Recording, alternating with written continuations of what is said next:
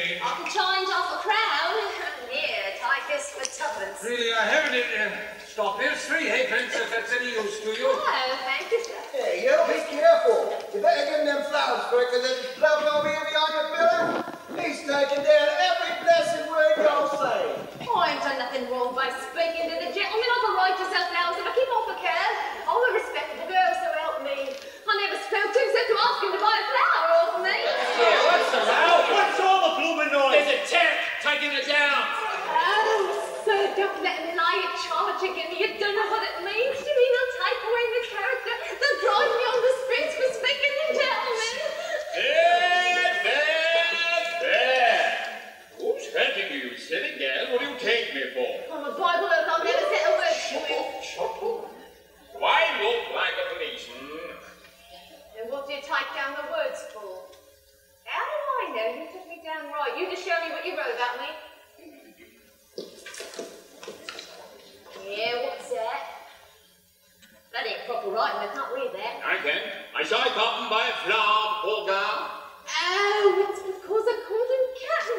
I meant no harm. How soon do they lay in charge to give me for a word like that? Charge? I make no charge, really, sir. If you are a detective, you need not begin protecting me against molestation by young women until I ask you.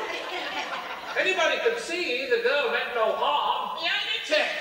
He's a gentleman. Look at his shoes. How are all your people down at Chelsea? Well, who told you my people come from Chelsea? Never mind, they did. How do you come to be up so far east? You were born in Listen Grove? Oh, what harm is there in my living this in ground? It wasn't fit for a pig to live in on a pipe or in six and three.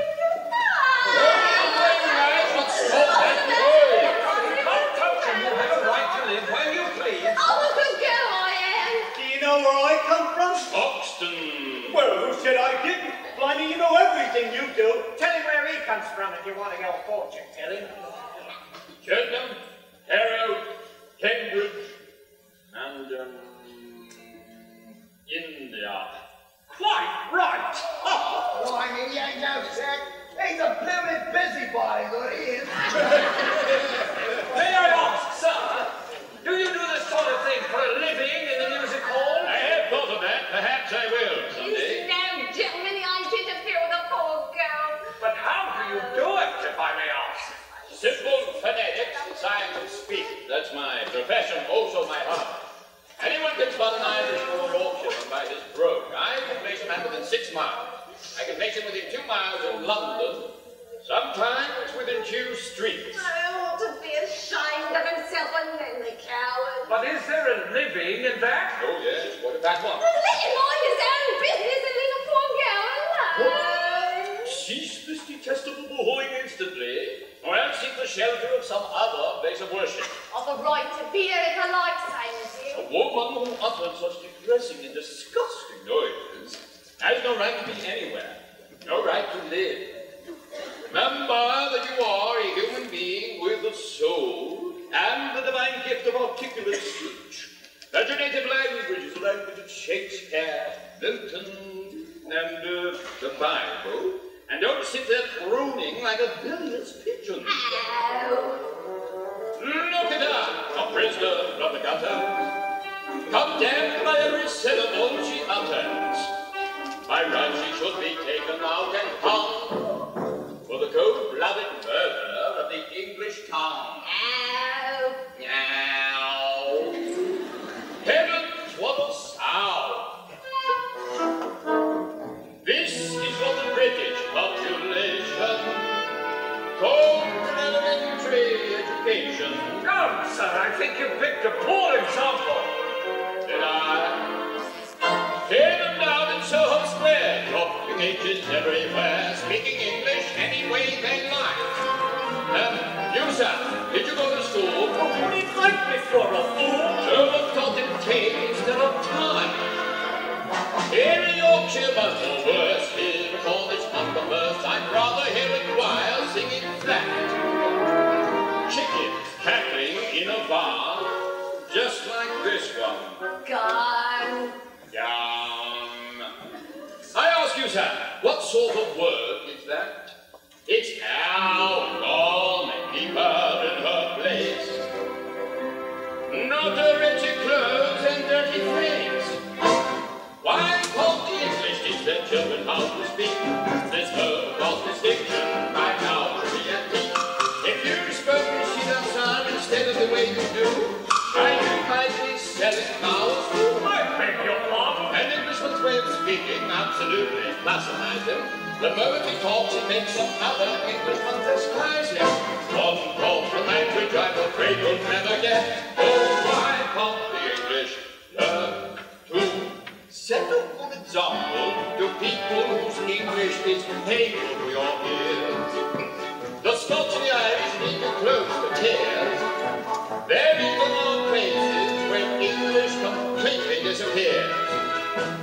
In America, they haven't used it for years. Why can't the English teach their children how to speak? Norwegians learn Norwegian, the Greeks taught their Greek. In France, every Frenchman knows his language from A to Z. Well, the French never care what they do actually, as long as they pronounce it properly. Arabians of Arabia, with the speed of summer lightning, and the Hebrews learn it backwards, which is absolutely frightening. But used proper English, you're regarded as a freak. Oh, why can't the English? Why can't the English learn to speak?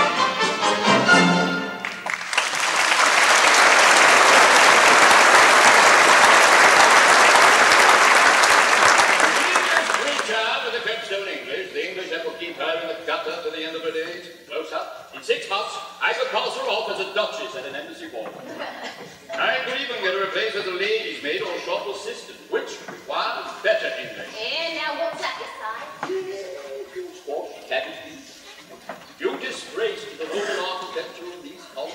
You incarnate insults to the English language. I could pass you off as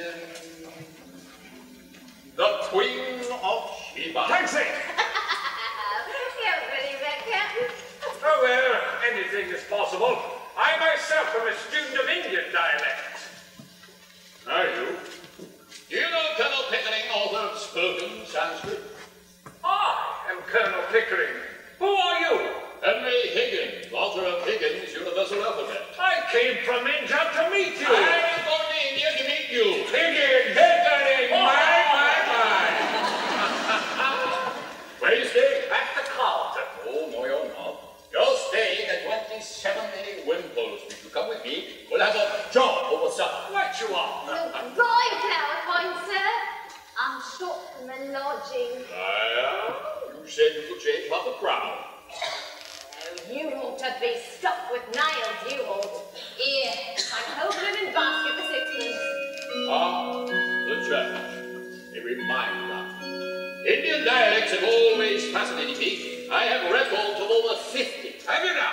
Did you know there are over 200? By George, it's worse than London. Do you know them all, sir? Well, the thing is, Indians. Ow!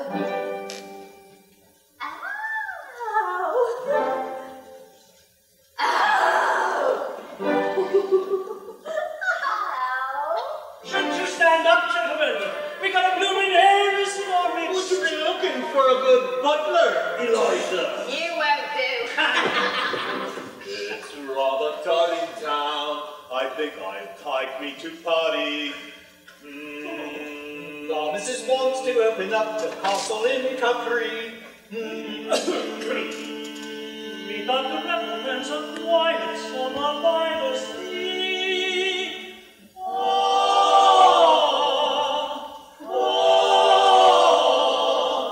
Wouldn't it be lovely? What are you bound for this spring, Eliza? Parents? All I want is a room somewhere far away from the cold night air, with one enormous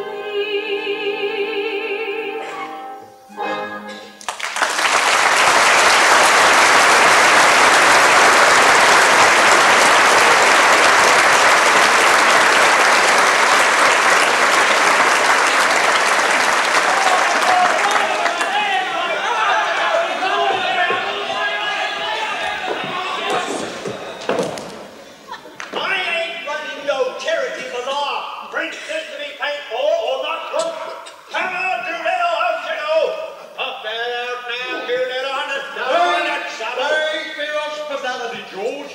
Send a bill to Buckingham Palace.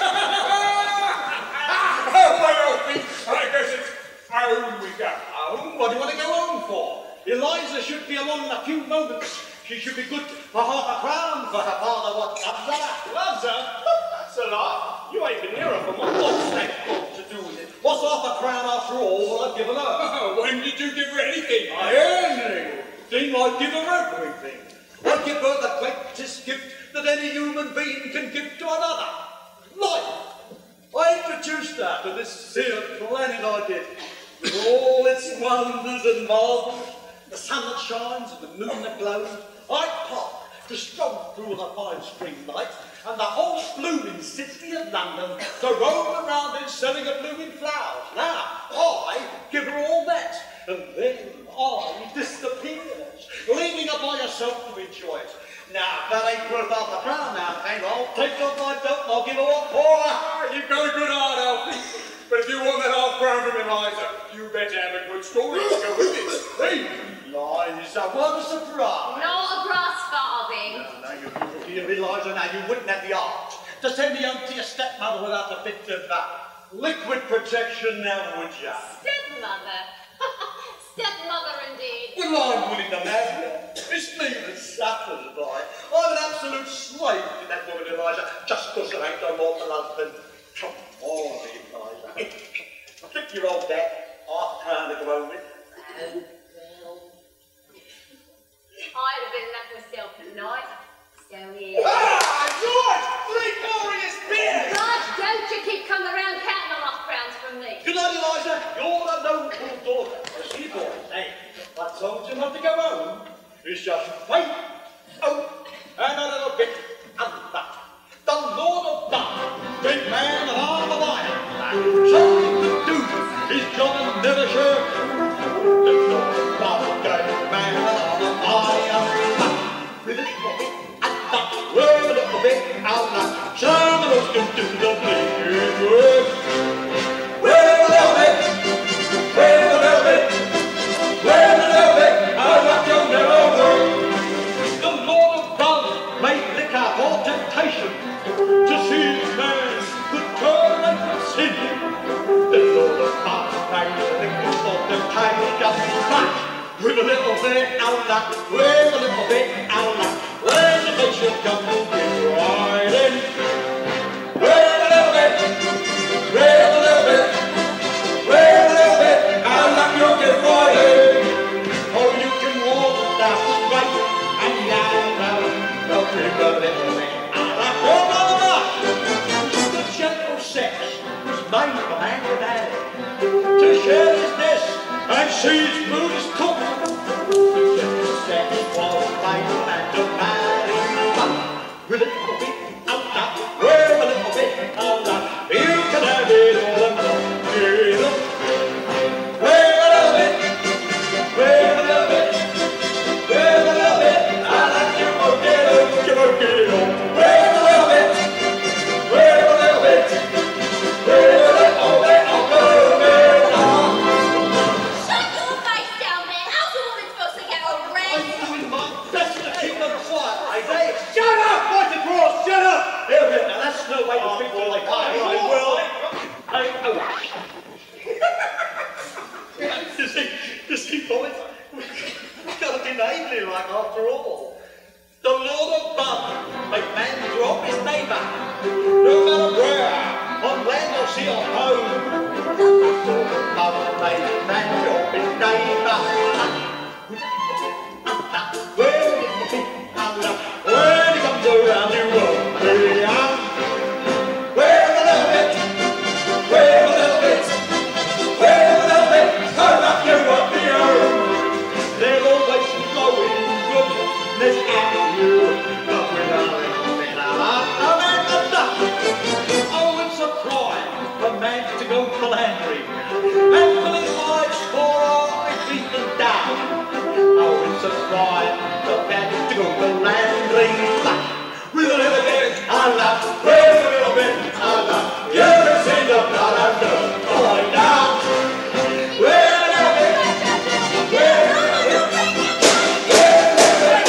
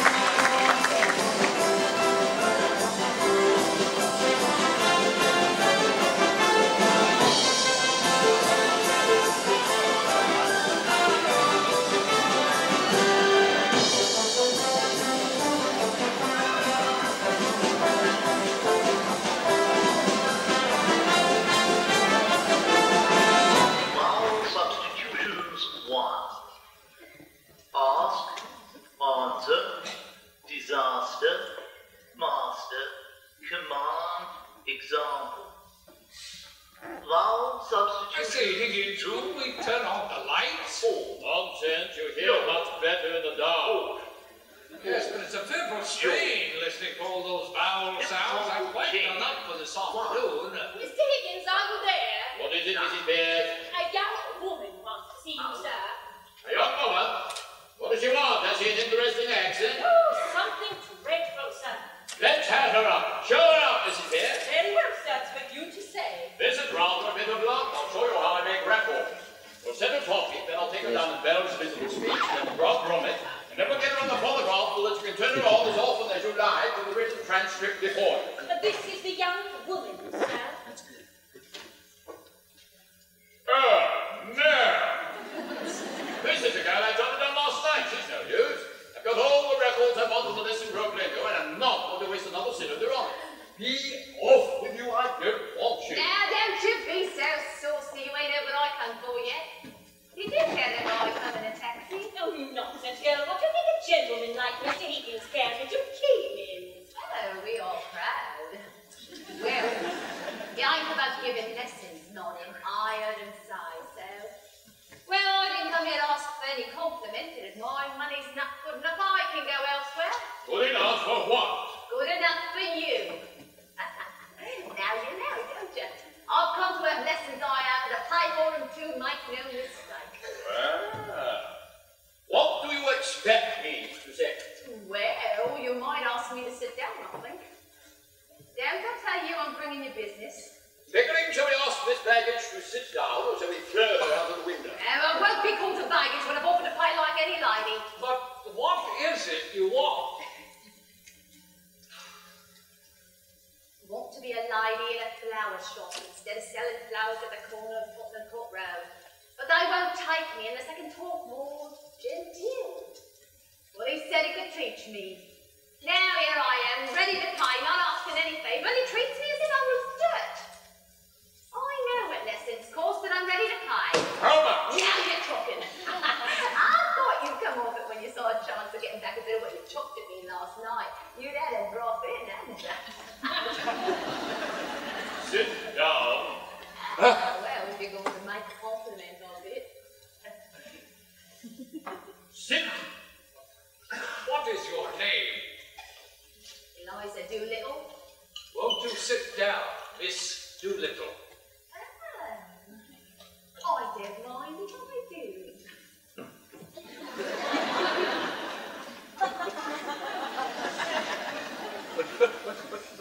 How much do you propose to pay me for the lesson? Now I know what's right.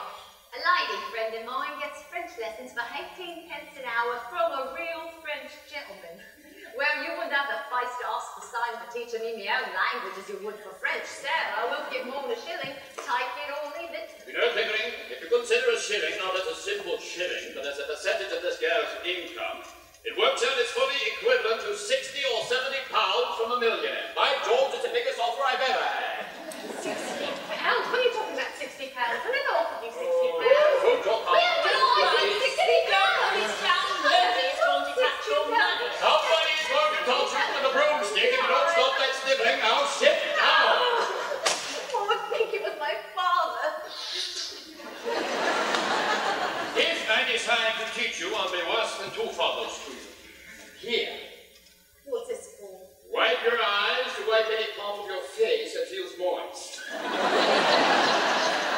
Remember, that's your handkerchief, and that's your sleeve.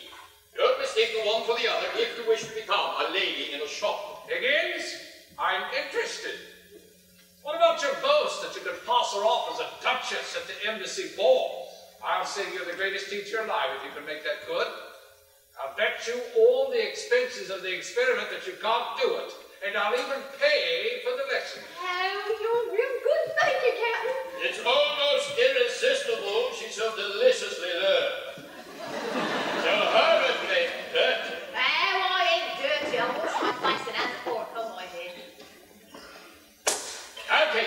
Oh, I'll make a duchess of this draggle-tailed duffus. Oh. I'll start today, now, this moment. Take her away and clean her, Missy Pierce. Sandpaper if it won't come off any other way.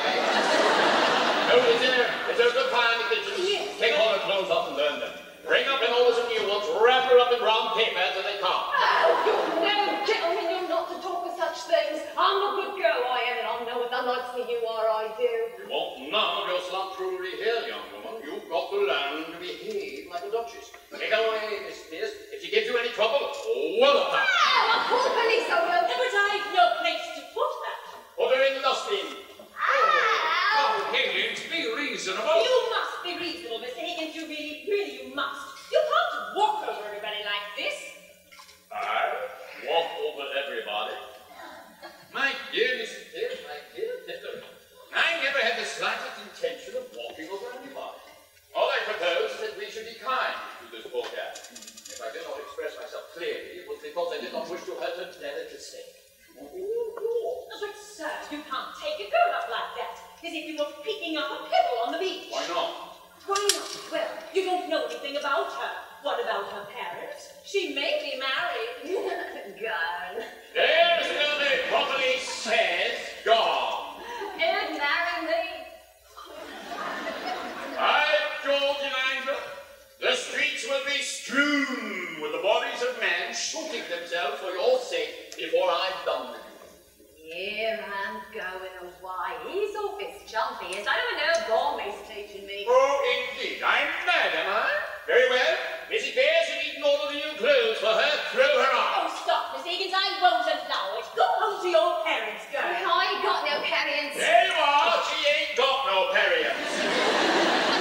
What's all the fuss about? The girl doesn't belong to anybody, and she's no use to anybody but the take her upstairs, Mrs. What's Pierce. to become of her? Should be paid anything? Oh, do be sensible, sir. What on earth will she want with money? She'll have her food and her clothes. She'll only drink if you give her money. Oh, you are a brute. It's a lie. No one ever saw a sign of liquor on me.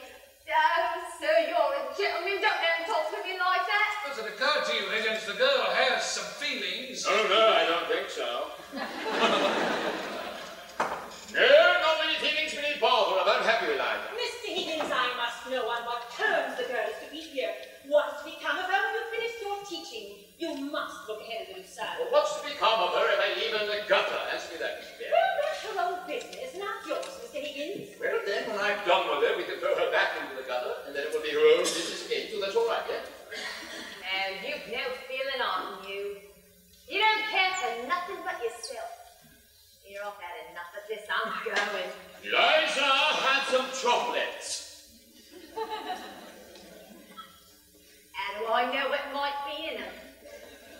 I've heard a girl's being drugged by the like of you. That's a good thing, Eliza. I eat one half, and you eat the other. You shall have boxes of them, barrels of them every day. You shall live on the main. I wouldn't have bided them down too ladylike to take it out of my mouth. Think of it, Eliza. Think of chocolates and taxis and gold and diamonds. Now I don't want no gold and no diamonds. I'm a good girl, I am. Excuse me, Higgins, but I really must interfere. Mrs. Pierce is quite right. If this girl is to put herself in your hands for 6 months for an experiment in teaching, she must understand thoroughly what she's doing.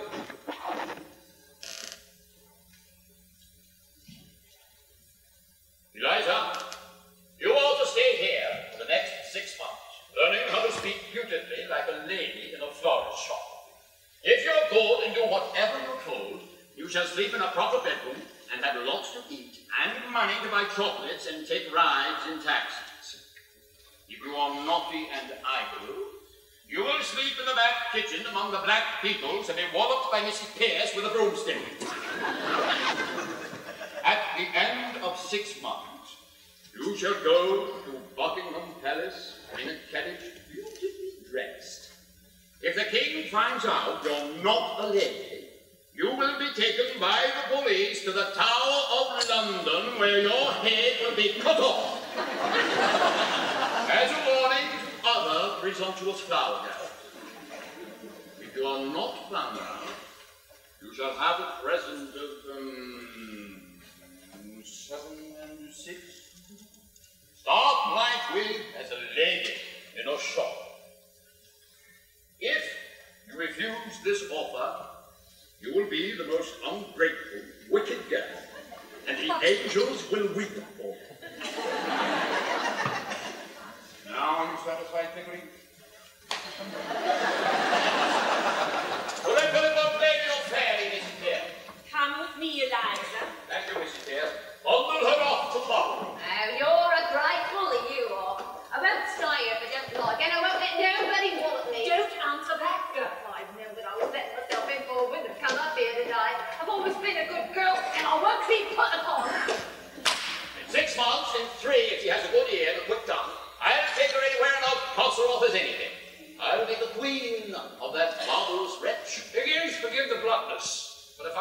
this business, I shall feel responsible for the girl.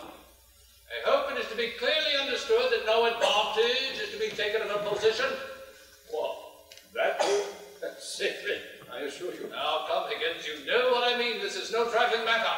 Are you a man of good character where women are concerned? Have you ever met a man of good character where women are concerned?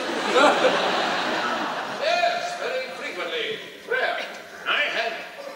I find that the moment I let a woman make friends with me, she becomes jealous, exactly, suspicious, and a damn nuisance. I find that the moment I let myself become friends with a woman, I become selfish and tyrannical. So, here I am, a confirmed old bachelor and likely to remain so. Well, after all, Pickering, I'm an ordinary man who desires nothing more than just the ordinary child who lives exactly as he likes and do precisely what he wants, an average man of mine, but no eccentric ways, who likes to live his life free of strife, doing whatever he thinks is best for him. Well, just ordinary man. But let a woman in your life, and your sovereignty is true. She will decorate your home from the cellar to the dome, make it all to the enthralling fun of overhauling the room. But let a woman in your life, and you are up against the wall. Make a plan, you will find she has something else in mind, and so rather than do either, you do something else that neither likes at all. You want to talk of Keats or Milton, she only wants to talk of love. You go to see a play or ballet, to spend it searching for her glove. Or there's a woman in your life, and you invite me to your style. Let them buy the wedding band for those anxious little hands. I'd be equally as willing for a dentist to be drilling than to ever let a woman in my life. I'm a very gentle man, even-tempered and good-natured, whom you never hear complain, who has the milk of human kindness by the quart in every vein, a patient man of mine, down to my fingertips, the sort who never would let an insulting remark escape his lips. Well, just a very gentle man. But let a woman in your life, patience hasn't got a job. She will beg you for advice, her reply will be concise, and she'll listen very nicely, then go out and do precisely what you want. You're a man of grace and polish, who never spoke above her heart. All at once you're using language that will make her say it loud. So there's a woman in your life, and you are plunging the night. Let the others of my sex tie the knot around their necks. I prefer the new edition of the Spanish Inquisition than to ever let a woman in my life.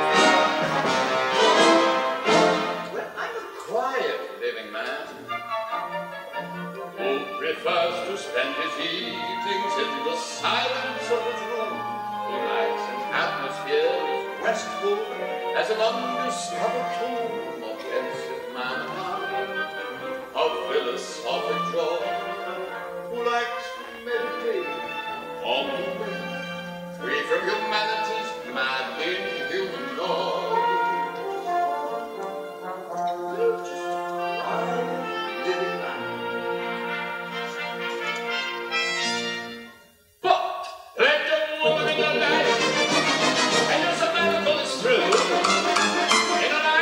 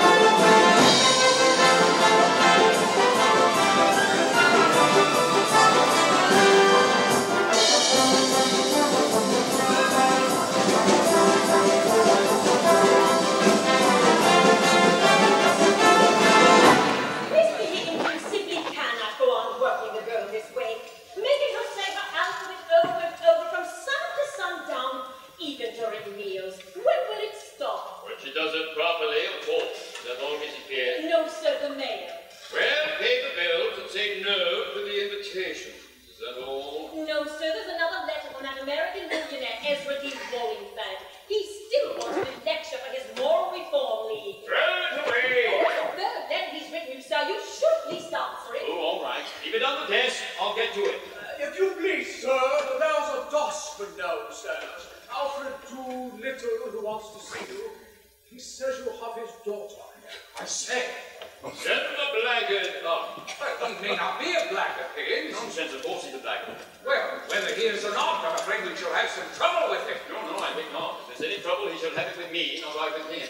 Doolittle, sir. Professor Higgins? Yeah. Well, good morning, Governor. I come about a very serious matter. Born in Hounslow, Mother Welch.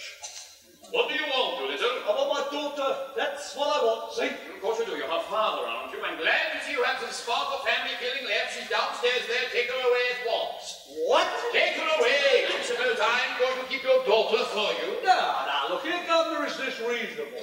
Is it fair to take advantage of a man like this? The girl belongs to me. You got her. Where do I come? How dare you come here and attempt to blackmail? You sent her here on purpose. No, don't take a man up like that, Governor. The police shall take you up. This is a plot to extort money by threats. I shall telephone the police. If I ask you for a brass farthing, I leave it to this gentleman here. Have I said a word about money? What else did you come for? Well, what would a bloke come for? Be human, Governor! Hell said you sent her here on purpose. So I think, Governor, I never did. Then how did you know she was here? Well, I'll tell you if you'll only let me get a word in. I'm willing to tell you. I'm wanting to tell you, and I'm waiting to tell you. Reckoning this chap has a certain natural gift of rhetoric. Observe the rhythm of this native woodnote's wild. I'm willing to tell you, I'm wanting to tell you, I'm waiting to tell you. That's the well stream. How did you know Eliza was here? You didn't send her. Well, she sent back for a luggage, she did, and I just had to hear about it. She said she didn't want no clothes. Now, what was I to think about that? I asked you as a parent, what would I to think? So you've come to rescue her from worse than death, eh? Just so, Governor, that's right. Miss Pierce, Eliza's father has come to take her away. Give her to him. Woo there, why not? Hey, you and me is better the world ain't me. And not the world, are we? Oh, you better go, Mrs. Pierce. I think so indeed, sir. Governor, I've taken a sort of a fancy to you. And if you want the girl, I'm not so set on taking her back home again.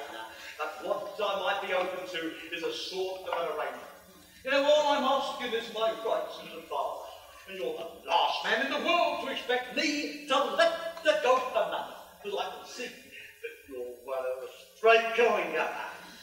Well, what's a £5 note to you and what's Eliza to me? I think you should know, Doolittle, that Mr. Higgins' intentions are entirely honourable. Oh, of course they are, Governor. If I thought they wasn't, I'd ask 50. You mean to say that you would sell your daughter for £50? Have you no morals, man? No! I can't afford them. And not that you use as small as me. Not that I mean any harm, mind you, but if Eliza's going to get a bit out of this, why not me too, eh? Look at it my way now. What am I? I ask you, what am I? I'm one of the undeserving poor, that's what I am. I think what that means to a man. If ever there's anything going and I put in for a bit of it, it's always the same old story. You're undeserving! You can't have it! But my needs is as great as the most deserving widow who ever got money from 6 different charities in 1 week for the death of the same husband!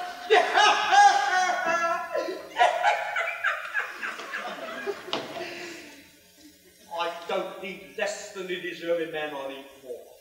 I don't need less hearty than he do when I drink. Ooh,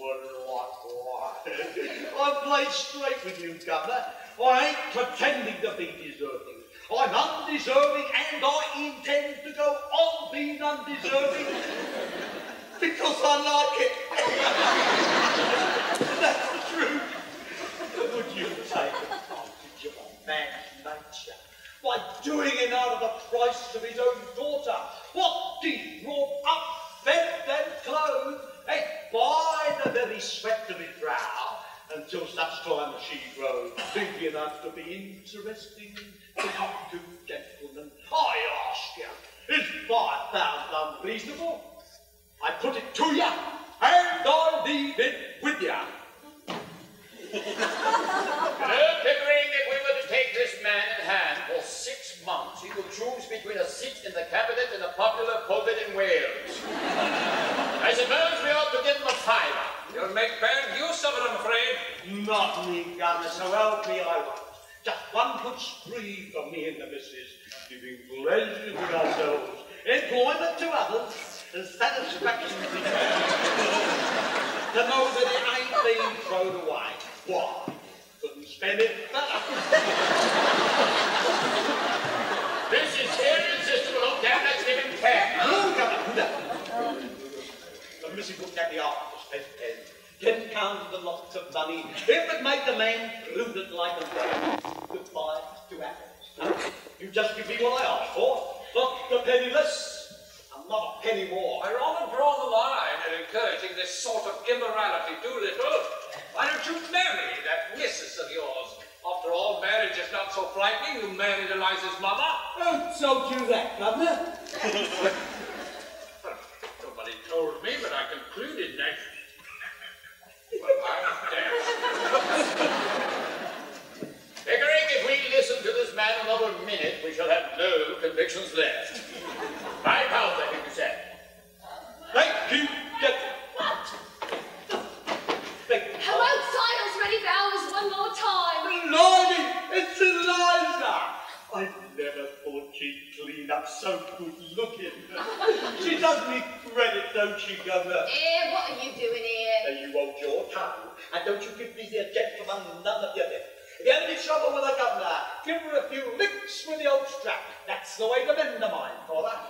Good morning, gentlemen. Cheerio, Eliza. By George, there's a man for you. Philosophical genius of the first water.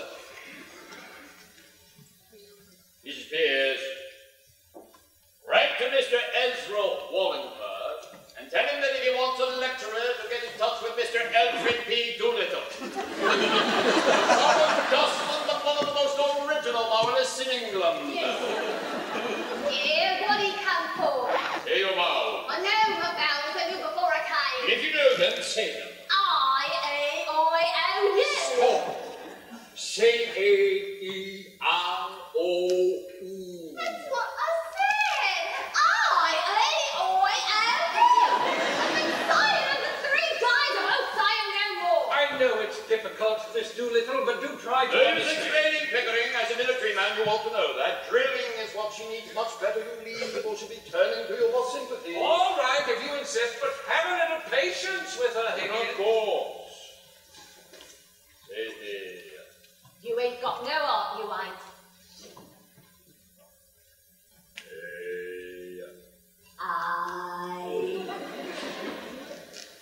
Need.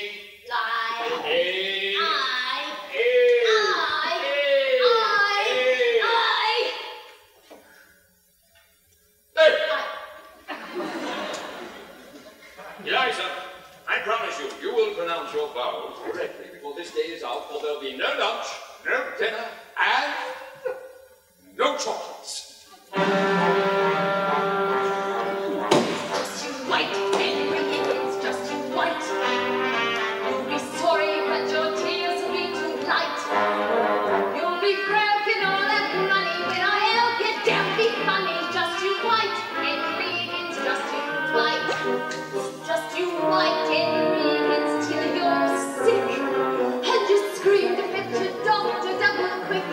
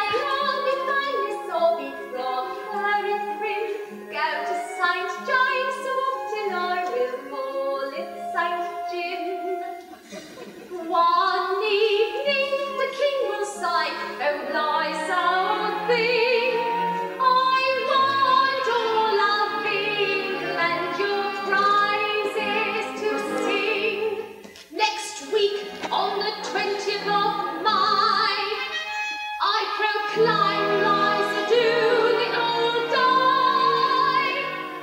All the people will celebrate the glory of you, and whatever you wish and want, I gladly will do. Thanks a lot, King, says I, in a manner well bred, but all I want is Henry Higgins' head. Don, says the King with a stroke, God's gonna bring in the fog. Then they'll march you Henry Higgins to the wall, and the King will tell me, Liza, sound the call. As they rise their rifles higher, I'll shout, ready, I'm fire! Down you go, Henry Higgins! Just you fight!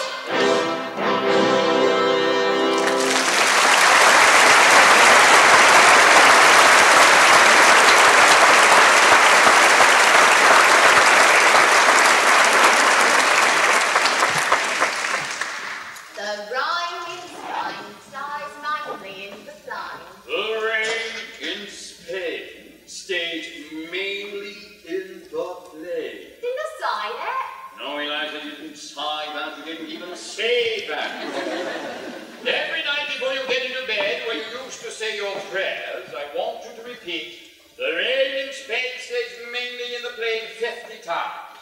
You'll get much further with the war if you learn not to offend his ears. Now for your ancient Pickering, this is going to be ghastly. Try yourself, Higgins. Give the girl a chance. Of course, no one expects her to get it right the first time. Watch closely, Eliza. See this flame?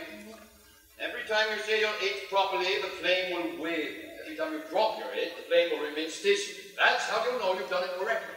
In time, your ear will give the difference. Now, listen very carefully. In Hotbed, Hereford, and Hampshire, hurricanes hardly ever happen. Now, repeat after me. In Hartford, Hereford, and Hampshire, hurricanes hardly ever happen. In Oxford, Hereford, and Hampshire, hurricanes hardly No, I did at all, you know. Shall I do it over? No, please. No. You must start from the very beginning. Do this. Ha, ha, ha, ha. Ha, ha, ha, ha. Well, go on, go on. Ha, ha, ha, ha, ha, ha, ha. Does the same thing hold true in India, Pickering? The peculiar habit of not only dropping a letter like the letter H, but using it where it shouldn't be, like heather instead of ever? You notice that some of the Slavic peoples, when they learn to speak English, have a tendency to do that with their G's. They say linger instead of linger, and then they turn around and say singer instead of singer. I wonder why that's so. I must look that up.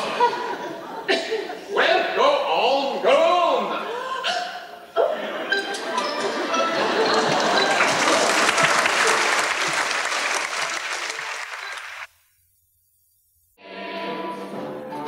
Night and day he slaves away, oh, as the begins. All day long on his feet, up and down until he's numb. Doesn't rest, doesn't eat, doesn't touch or from. Kind of you, kind of you, kind of you. Now listen, Eliza. How kind of you to let me come. How kind of you to let me come. Kind of you. It's just like cup of tea. Kind of you, cup of tea. Kind of you, cup of tea. Say cup of tea. Cup of tea. No, a cup of tea. A cup of tea. Oh, right, okay. I wonder where Mrs. Bears gets it. First rate. The strawberry tarts are delicious. And you, have you tried the flying kite?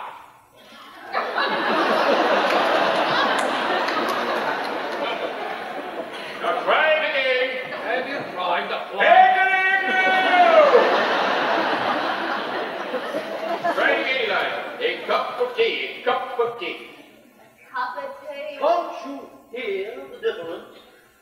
Put your tongue forward, and then clearly squeeze it against the top of your lower teeth. Now say cup. Cup. Now say oh. Oh. Now say cup, cup, cup, cup, oh, oh, oh, oh. Cup, cup, cup, cup, oh, I told that was a glorious tea. You finished the strawberry tart, I couldn't eat another thing. Venture chap, really. Well, it's a shame to waste it. No, it won't go to waste. I know someone who's immensely fond of strawberry tart. Here, darling.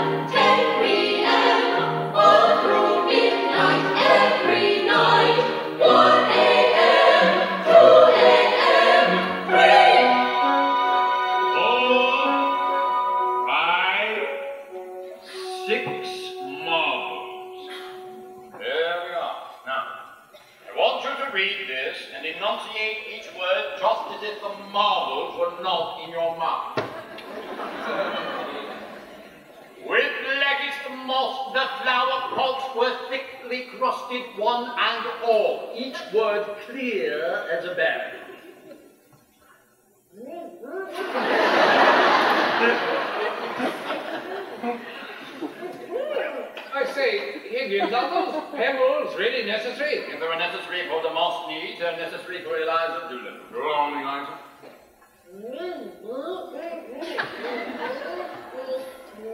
I cannot understand a word, not a word.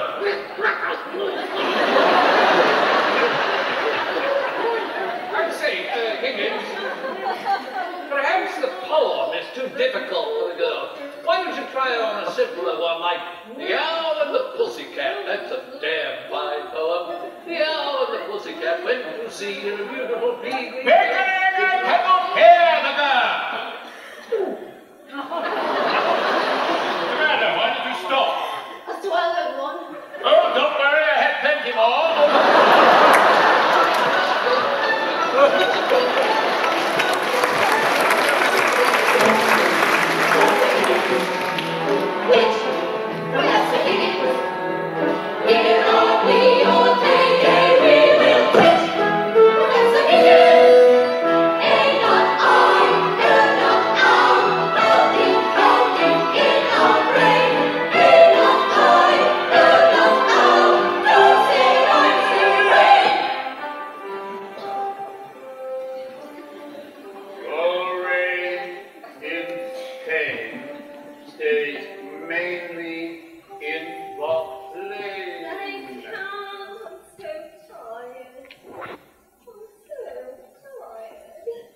For God's sake, Higgins. It must be 3 o'clock in the morning. Do be reasonable. I am always reasonable. Eliza, if I can go on with a blistering headache, you can. Oh, I've got an headache too. Yeah.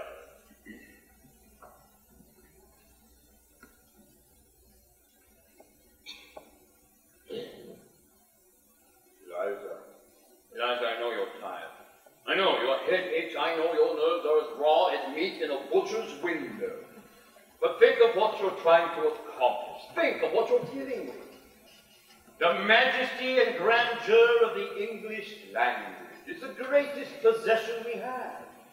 The noblest sentiments that ever flowed in the hearts of men are contained in its extraordinary, imaginative, and musical mixtures of sound. That's what you set yourself to conquer, Eliza. And conquer it you will. Now, try it again.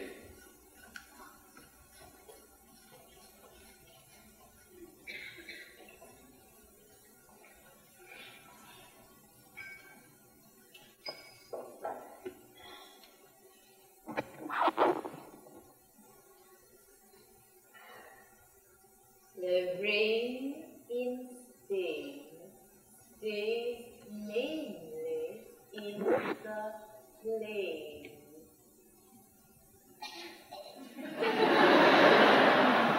What was that?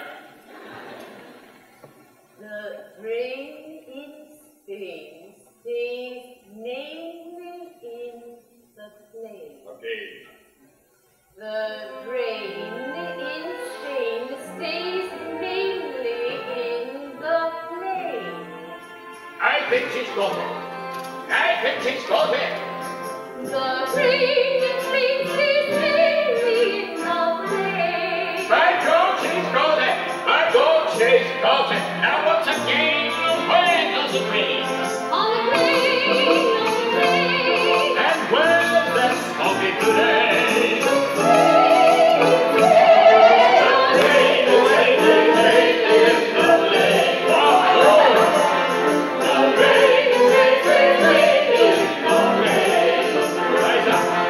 In Hotford, Hereford, and Hampshire.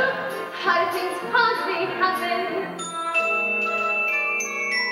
How kind of you to let me come. Now once again, where does it rain? On the plain, on the plain. And where's that smoky today?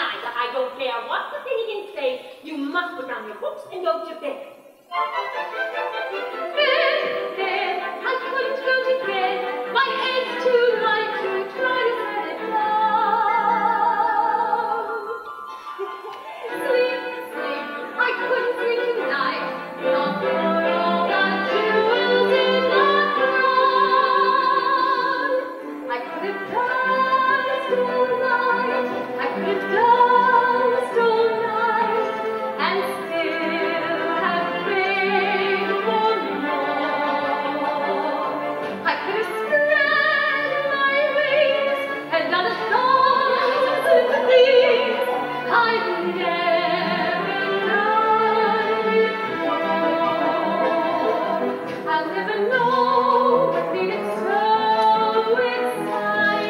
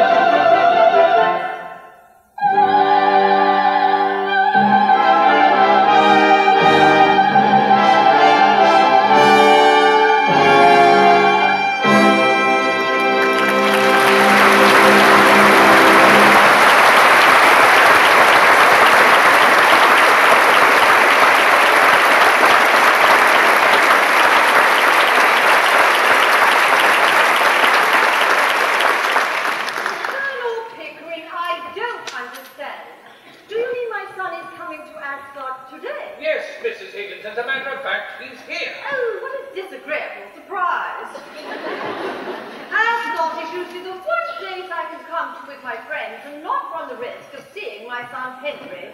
Whenever my friends meet him, I never see them again. Well, he had to come, you see. He's taking the girl to the annual embassy ball, and he wanted to try her out first. Beg your pardon. You know, the annual embassy ball. Yes, I know about the ball. But what girl? Oh, didn't I mention that? No, you did not. Well, it's quite simple, really, you see.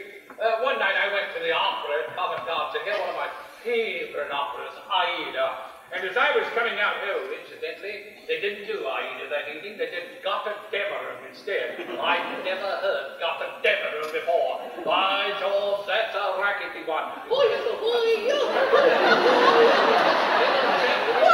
godless girl, Colonel! Well, as I was coming out, I had met your son Henry, who in turn met Miss Doolittle, who now lives with Henry. That's with Henry. Is this a love affair? Oh, no, heavens, no. She's a flower girl. He picked her up off the curbstone. A flower girl? Yes, you see, Higgins said to me, Pickering, you see that girl in 6 months, I can make a duchess out of her. I said, nonsense. He came right back with, yes, I can. All right, I said, I'll make a bet with you that you can't, and I did, and he is. Your horses are leaving the paddock, Mrs. Higgins. Excuse me, Mrs. Higgins, I must go and fetch up. But, Colonel, am I to understand that Henry is bringing a flower girl to Ascot? Yes, Mrs. Higgins, that's it, precisely. Oh, jolly good, Mrs. Higgins, jolly good. Charles, you had better stay close to the car. I may be leaving abruptly.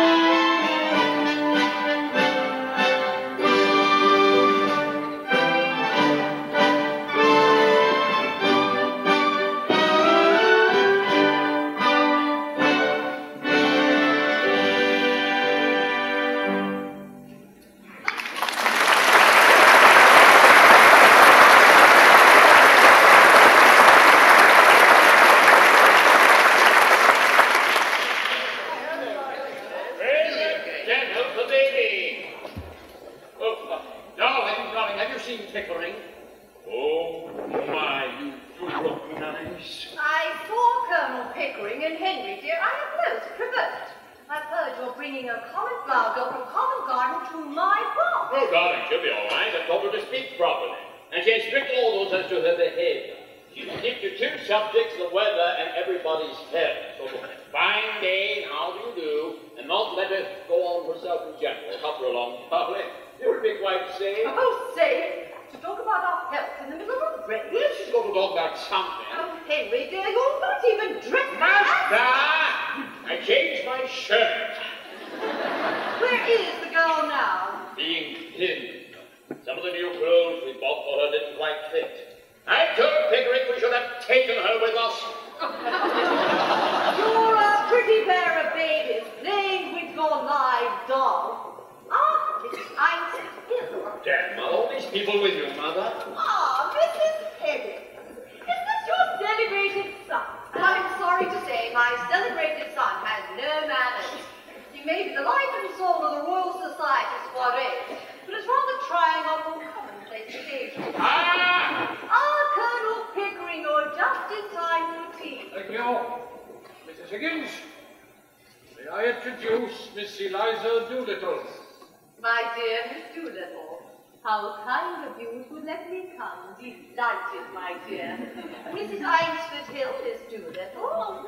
Lord and Lady Washington, Miss Doolittle, and Brittany Einsford Hill. How do you do? How do you do?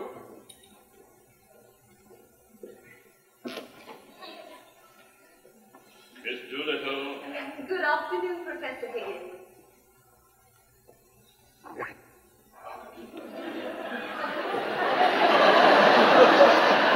The first race was very exciting, Miss Doolittle. I'm so sorry you missed it.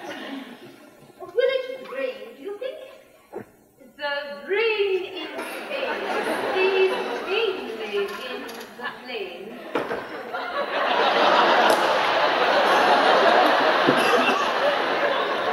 But in Hartford, Hertford, and Hampshire, hurricanes hardly ever happen. Awfully funny. What's wrong with that young man? I guess I got it right. Especially. I do hope we won't have any unseasonably cold spell. It brings on so much influenza, and I hope the family is susceptible to it. My aunt died of influenza, so they say. But it is my belief they done the old woman in.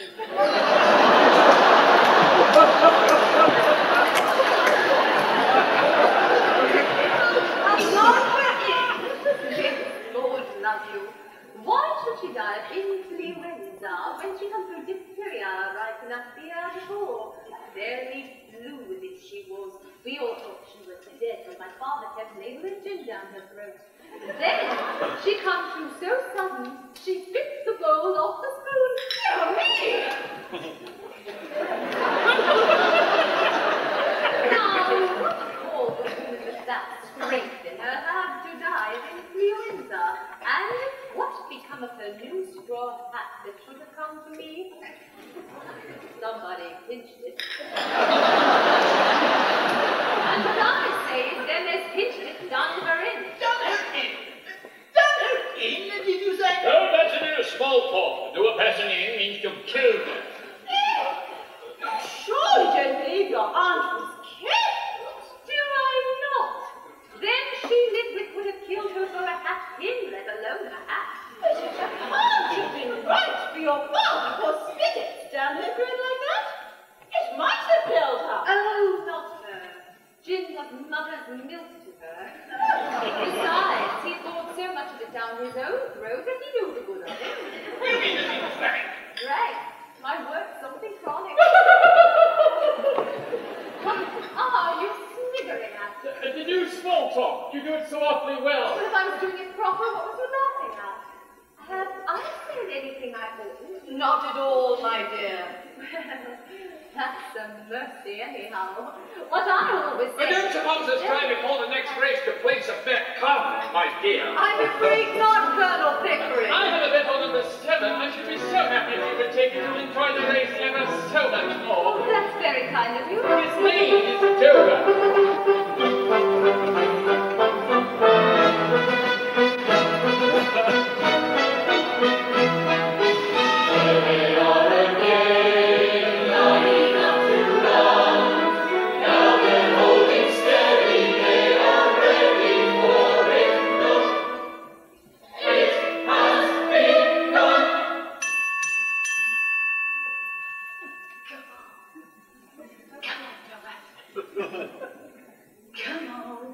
Come on, Dover. Come on. Come on, Dover. Come on, do it if you feel it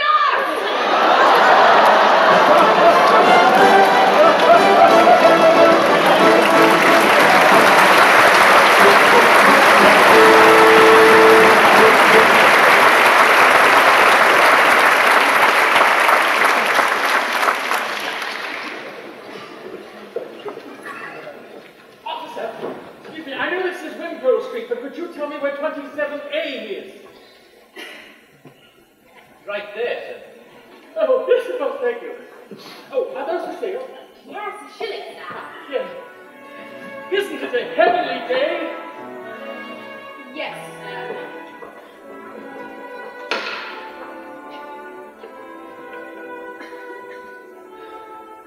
When she mentioned how her aunt bit off the spoon, she completely done me in, and my heart went on journey to the moon.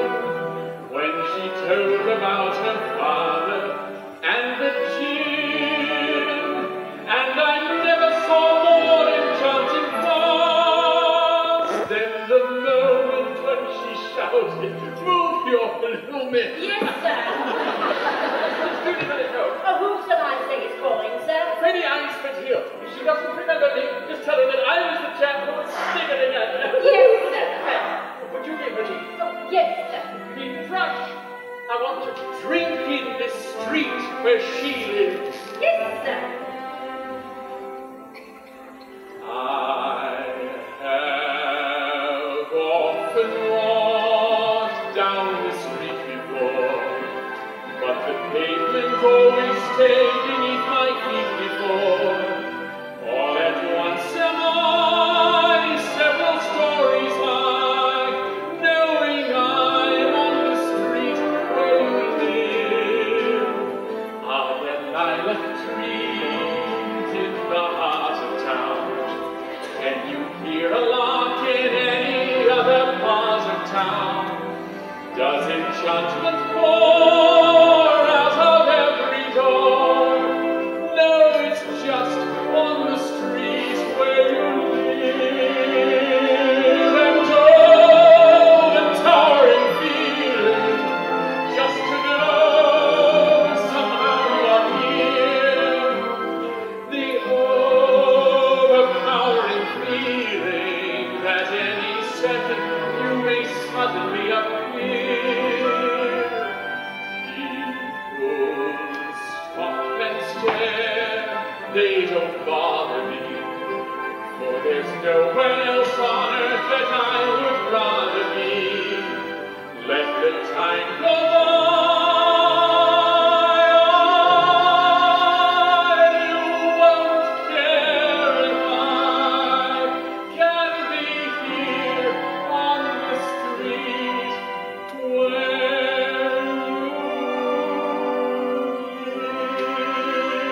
Mr. Einsford here. Yes. I'm terribly sorry, sir.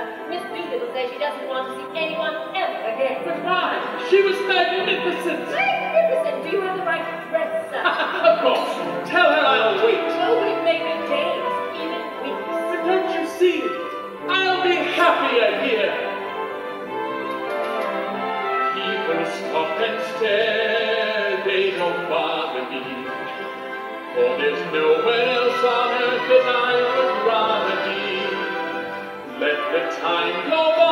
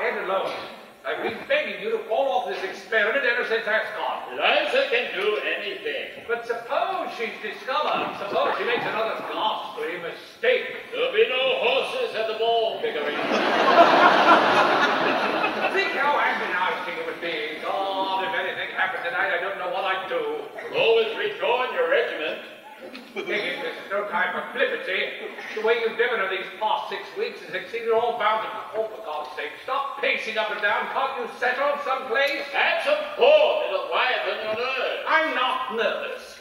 Where is it? On the desk. The car is here, sir. Thank you, Mrs. Pierce. Now you helping me, Eliza? Oh, yes, sir.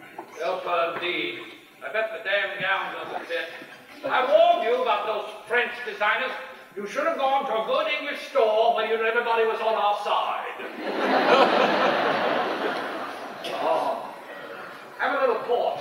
No, thank you. It will quieten your nerves. No, thank you. Are you so sure she'll retain everything you've hammered into her? We shall see.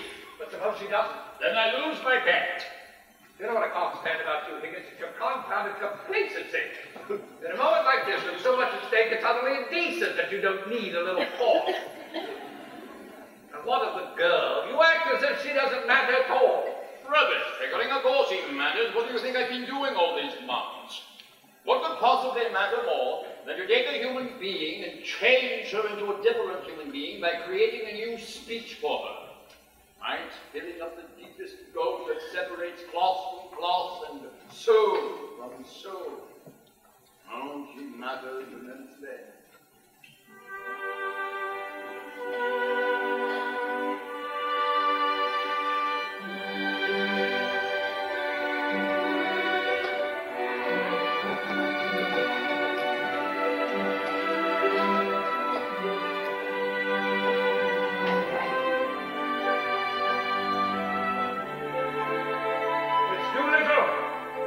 You look beautiful. Thank you, Colonel Pickering. Don't you think so, Higgins? Not bad. Not bad at all.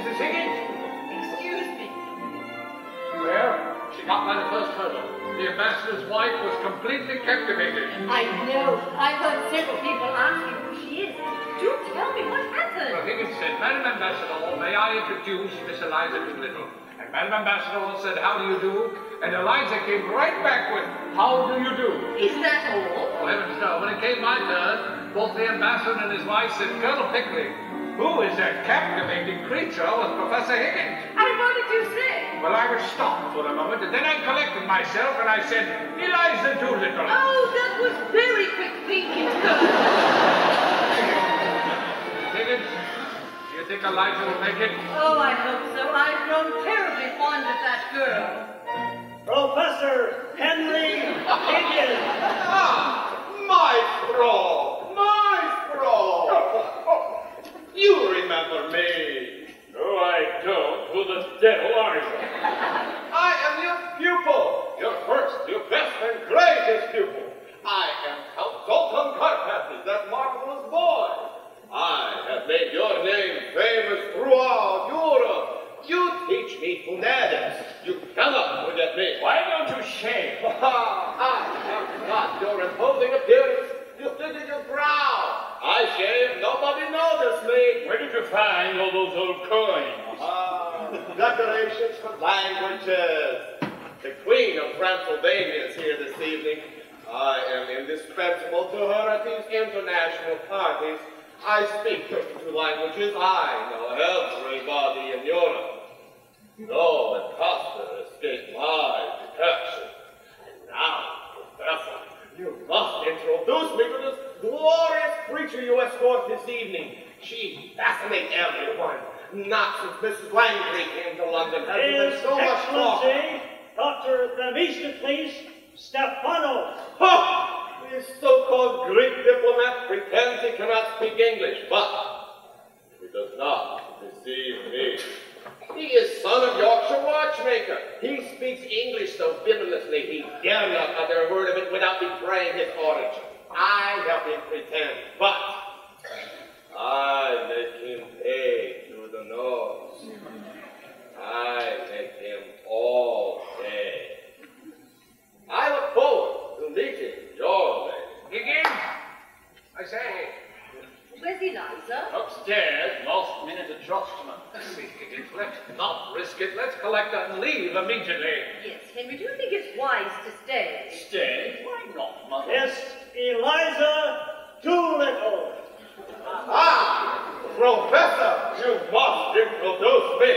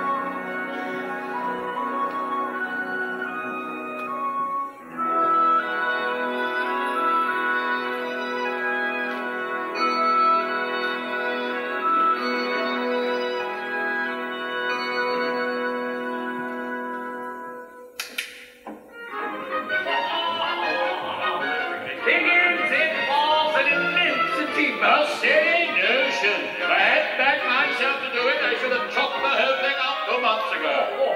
Utterly fantastic. Lot of tomfoolery. Higgins, I salute you.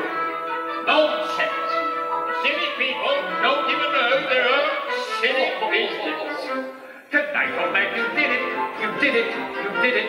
You said that you would do it, and indeed you did. I thought that you would rue it. I doubted you'd do it. But now I must admit it, that succeed you did. You should get a medal or be even made a knight. It was nothing.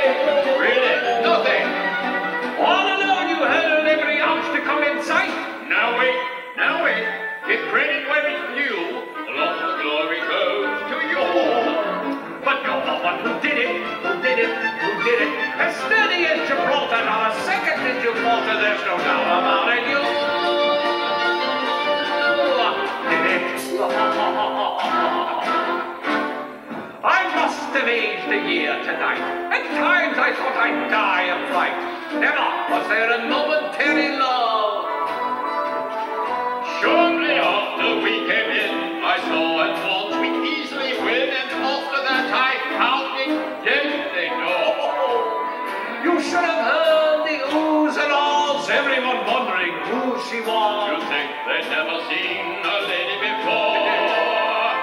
And when the Prince of Transylvania asked to meet her, and gave his arm to lead her to the floor, I said to him, you did it. They thought she was ecstatic and so damn aristocratic, and they never knew that you did it. Thank heaven for Sultan Carpathy. If it weren't for him, I would have died of boredom. He was there, all right, and up to his own tricks. Yes. That blackguard who uses the science of speech more to blackmail and swindle than teach. He made it the devilish business of his to find out who this Miss Doolittle is. Every time we looked around, there was the hairy hound from Budapest. Never leaving us alone, never have I ever known a ruder test. Finally, I decided it was foolish not to let him have a chance with her. So I stepped aside and let him dance with her. Losing charm from every pore, he oiled his way around the floor. Every trick that he could play, he used to strip her mask away. When at last the dance was done, he glowed as if he knew he'd won. Then with a voice too eager and a smile too broad, he announced to the hostess that she was off the road. Jawohl! Her English is so good, he said, that clearly indicates that she is foreign. Whereas others are instructed in their native language, English people aren't. And although she may have studied with an expert dialectician at Ravenna, I can tell that she was not only Hungarian, but of royal blood. She is a princess.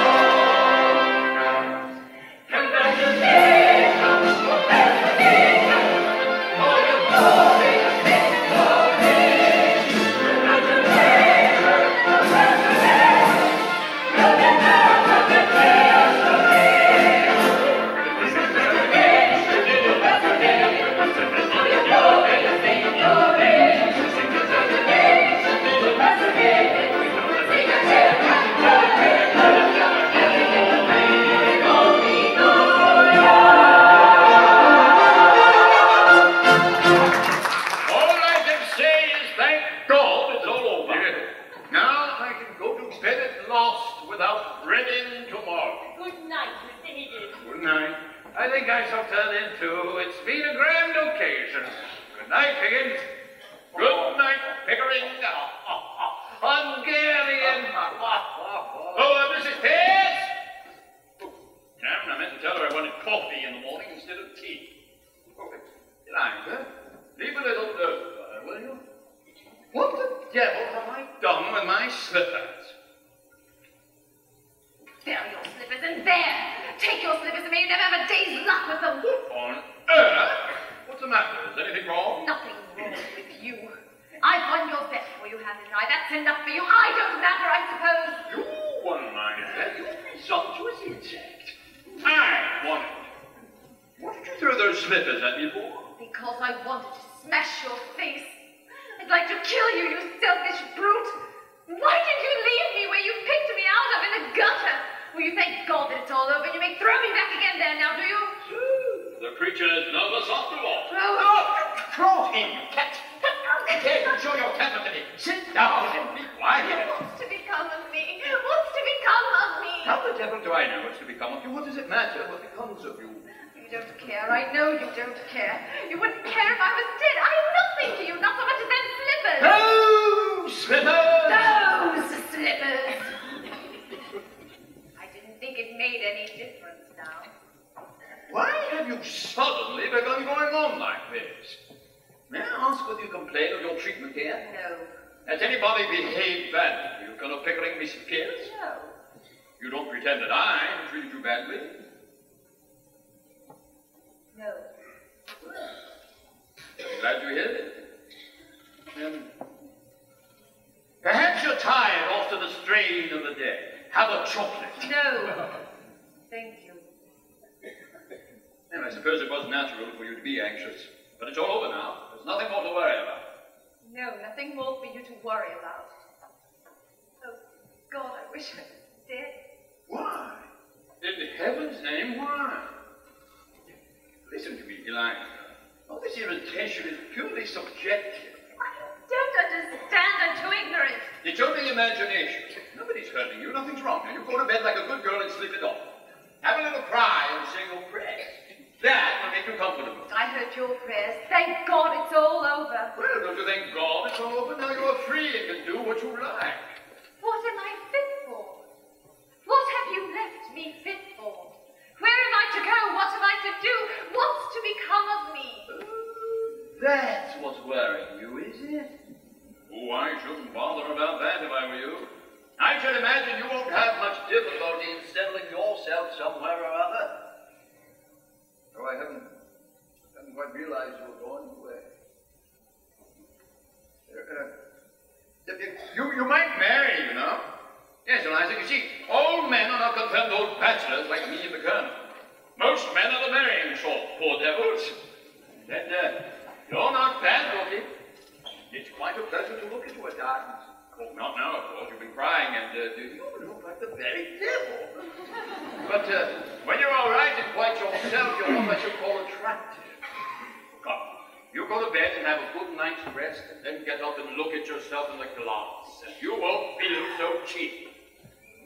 I dare say my mother could find some chap or other who'd do very well. We were above that in Covent Garden. What do you mean? I sold flowers. I didn't sell myself. Now that you've made a lady of me, I'm not fit to sell anything else. Oh, Torch, Eliza, don't insult human relations by dragging all that pant about buying and selling and you're even marrying a fellow if you don't want to. What else am I to do? You're lots of things. What about that old idea of a florist shop? Pickering could set you up in one. He's got lots of money. Well, you'll have to pay for all those togs you've been wearing. And that for the hire of the jewelry will make a big hole in 200 pounds. Come. You'll be all right. I must clear off a bit. I am devilish sleepy. By the way, I was looking for something. What was it? Your slippers. Oh, yes. Of course. You shied them at me. Before you go, sir, do my clothes belong to me or to Colonel Pickering? What the devil use would they be to Pickering? Why did you start bawling about that in the middle of the night? I want to know what I may take away with me. I don't want to be accused of stealing. Stealing? Oh, you shouldn't have said that, Eliza. That shows a want of feeling. No, I'm sorry. I'm only a common, ignorant girl, and in my station I have to be careful. There can't be any feelings between the like of you and the like of me.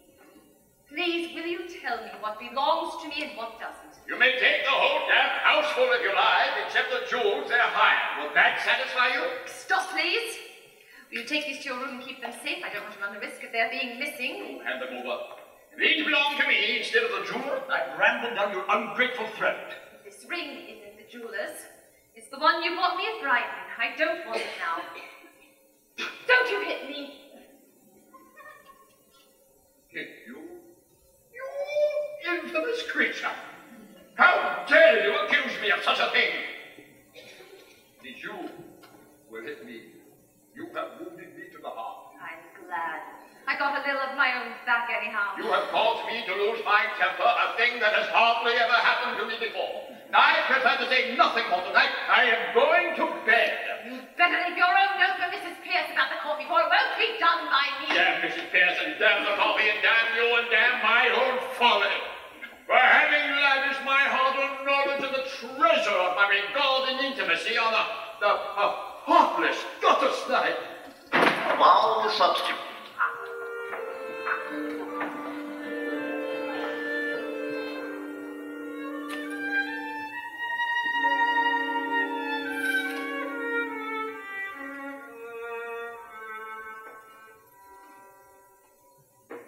Just you wait, Henry Higgins, just you wait. You'll be sorry that your tears feel too late. You will be the one it's done to, and you'll have no one to run to. Just you wait.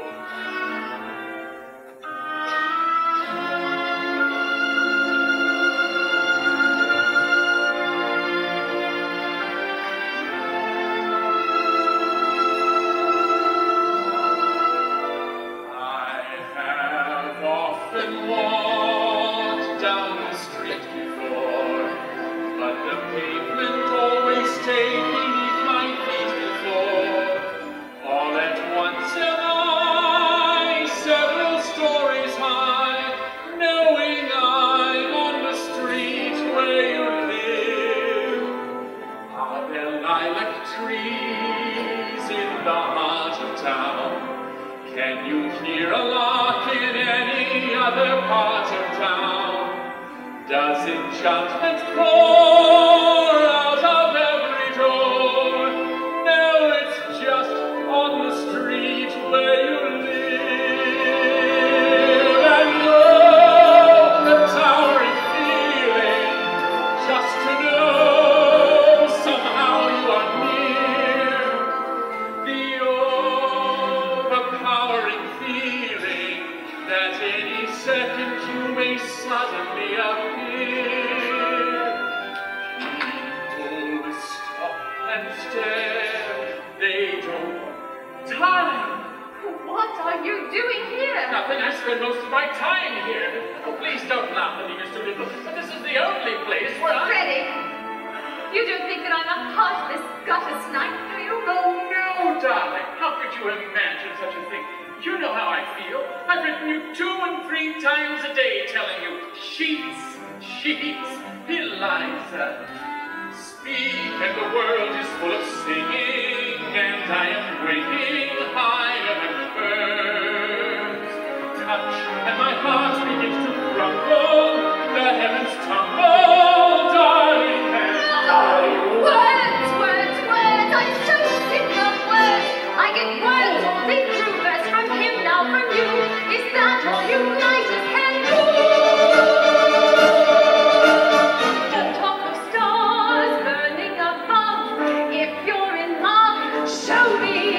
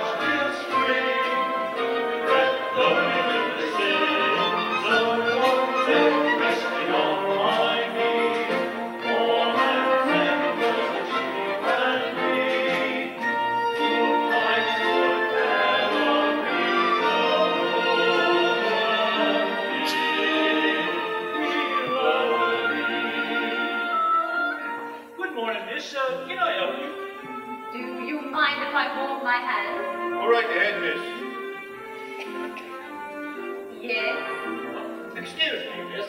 For a second there, well, I thought you were someone else. Who? Forgive me, Mum.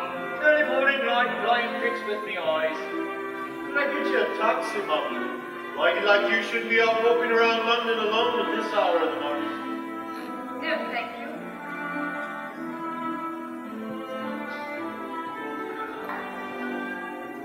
Good morning, miss.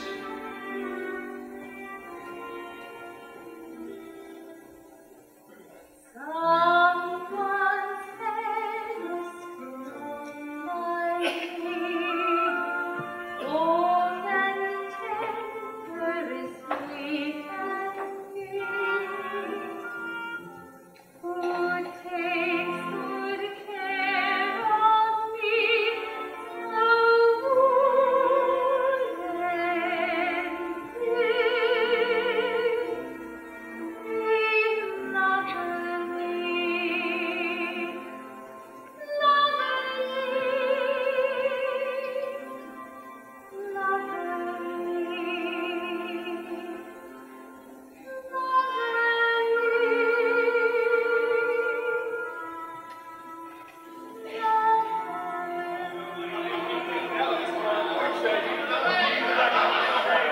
Well, good night to you, sir. Time to go out. Hey, come on. Do come again, Mr. Doolittle. We marry your patronage. Oh, thank you, my good man. You take the missus a trip to Brighton. Thank you, Mr. Doolittle. Father? Oh, just see, Harry. He has no mercy. Sent her down to spy on me in my misery, Edith. Me own flesh and blood. Well, I'm miserable, all right. You can tell him that straight. What are you talking about? What are you dressed up for? You didn't know. You go back to that old Wimpole Street devil, and you tell him what he's done to me. What has he done to you? Ruined me, that's all. Destroyed me happiness. Tied me up and delivered me into the hands of middle-class morality, and don't you defend him. Was it him or was it not him that wrote to that rich old American writer named Wallingford that was giving $5 million to found moral reform societies and told him that the most original moralist in England was Mr. Alfred P. Doolittle, a common dustman. That sounds like one of his jokes. Yeah, you might call it a joke, but it puts the lid on me all right. The old blighter died and left me £4,000 a year in his blooming will. Come on, Alfie. A couple more hours. You have to be at the church. Come on. Church? Church. The deepest cut of all. Why do you think I'm dressed up like a rusty pallbearer? Your stepmother wants to marry me. Now that I'm respectable, she wants to be respectable. Well, if that's the way you feel about it, why don't you give the money back? That's the tragedy of it, Eliza. You know, it's easy to say chuck it in, but I just haven't got the nerve. We're all intimidated. Intimidated, that's what we are. That's what I am, brought up. That's what your precious professor has brought me to. Not my precious professor. Oh, said you bad lad. First he shuts me up into the middle class, and then he chucks you out for me to support you. Now that's all part of his plan. But you double-crossed him, Eliza. Don't you come up to me. Don't you take tuppence from me. You stand on your own 2 feet. You're a lady now, Eliza, and you can do it. Eliza's getting awfully cold in that taxi. I say, you want to come and see me turn up this morning, like George's Hanover Square? I wouldn't advise it, but you're welcome. No thanks, Dad. Are you all finished here? Yes, Freddie. I'm all finished here. Good luck, Dad. Come along, Alfie. How much more time have I got left? There's just a few more hours. That's all the time you've got. A few more hours before they tie the knot. There are freaks and girls all over London, and I've got to track them down in just a few more hours. I'm dirty man in the morning. Ding dong, the bells are gonna chime. Why the stopper? Hey, let's have a walk by. Get me to the church on time.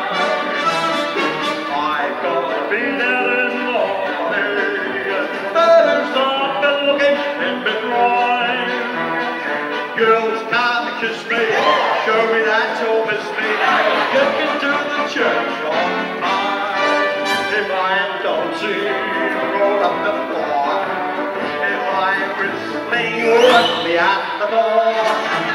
Cause I'll get married in the morning. Ding-dong, the bell has got a charge. Pick up the numbers, and turn loose the compass, and get into the church. Get into the church. For God's sake, get into the church. One time, I get married in the morning.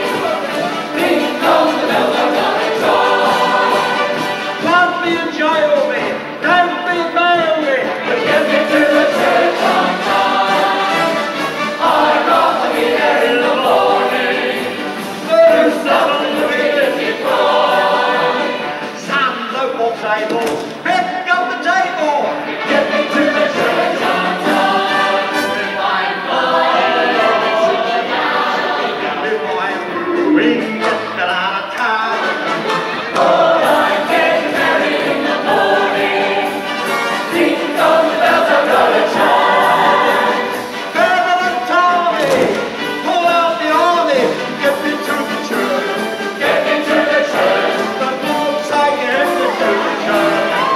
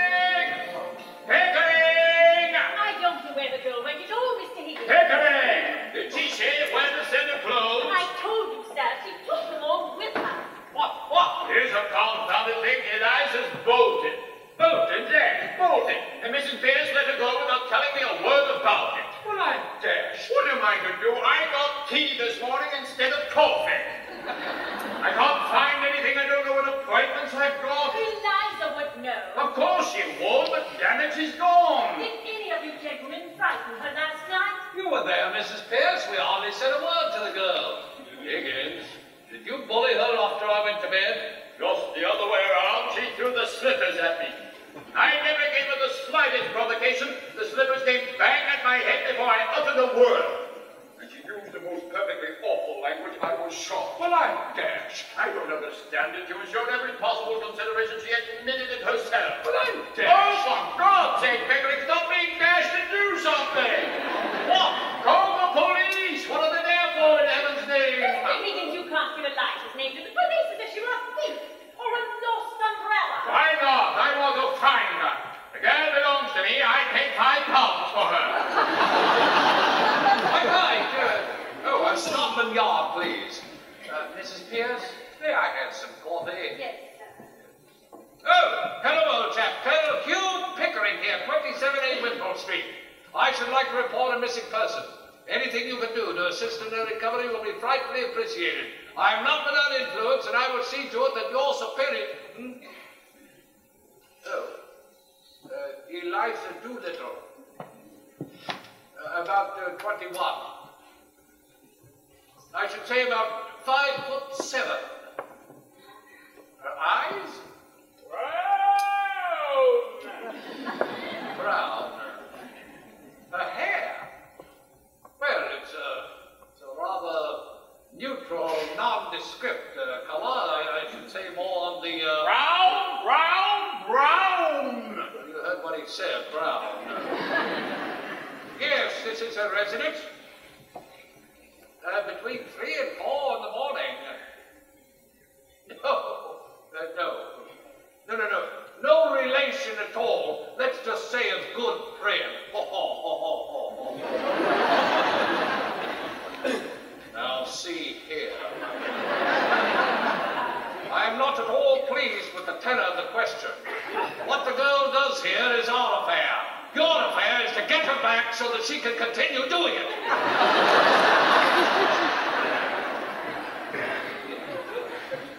What in all of heaven could have prompted her to go? After such a triumph at the ball. What could have impressed her? What could have possessed her? I cannot understand it at all. Higgins, I have an old school chum at the Home Office. Perhaps he can help. I'm calling. Whitehall, 7422, please. Women are irrational, that's all there is to that. Their heads are full of cotton-head rags. They're nothing but exasperating, irritating, fascinating, calculating, agitating, meddling, and infuriating hags. There is a Brewster Bunchen there, please. Yes, I'll wait.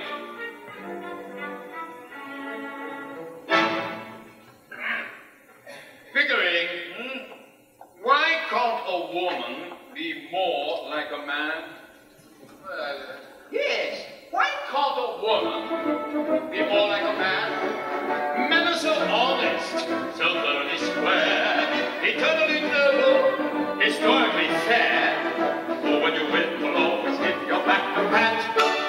Why can't a woman be like that? Why does everyone do what the others do? Can't a woman learn to use her head? Why do they do everything their mothers do? Why don't they grow up like their father instead? Why can't a woman take after a man? Men are so pleasant, so easy to please. Whenever you're with them, you're always at ease. Would you be slighted if I didn't speak for hours? Of course not. Would you be livid if I had a drink or two? Nonsense. Would you be wounded if I never sent you flowers? Never. Well, why can't a woman be like you? One man in a million may shop a bit. Now and then there's one with slight defects. One perhaps with truthfulness you doubt a bit. But by and large we are a marvelous sex. Why can't a woman behave like a man? Men are so friendly, good-natured and kind. A better companion you never would find. If I were hours late for dinner, would you bellow? Of course not. If I forgot your silly birthday, would you fuss? Nonsense. Would you complain if I took out another feather? Never. Well, why can't a woman be like us?